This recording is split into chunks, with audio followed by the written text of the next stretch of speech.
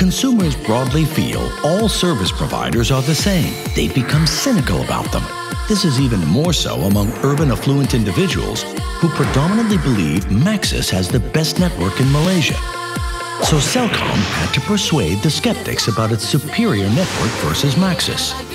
The strategy was to demonstrate Celcom's network superiority through captivating entertainment where the brand itself is incidental.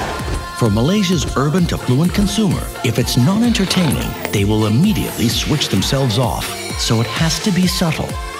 History Channel hit the highest viewership rating with a nationwide travelogue program that showcased Celcom's network strength.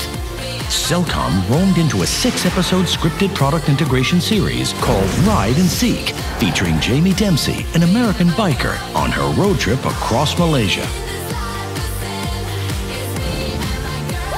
Our idea was to position Celcom as her partner in adventure. It's about how Celcom made it possible for Jamie to keep in touch with her family, no matter where she was in Malaysia.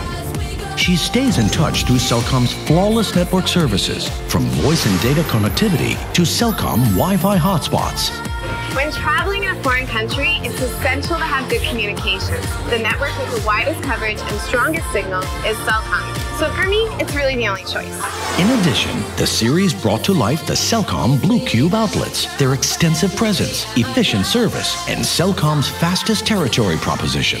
These episodes were then cut into vignettes that ran across key international channels to broaden its reach to the heart of Malaysian consumers, reaching over 826,000 viewers in Malaysia. PR earned media value of over 1 million ringgit and earning its media ROI 8 times over. Now that's a road well traveled.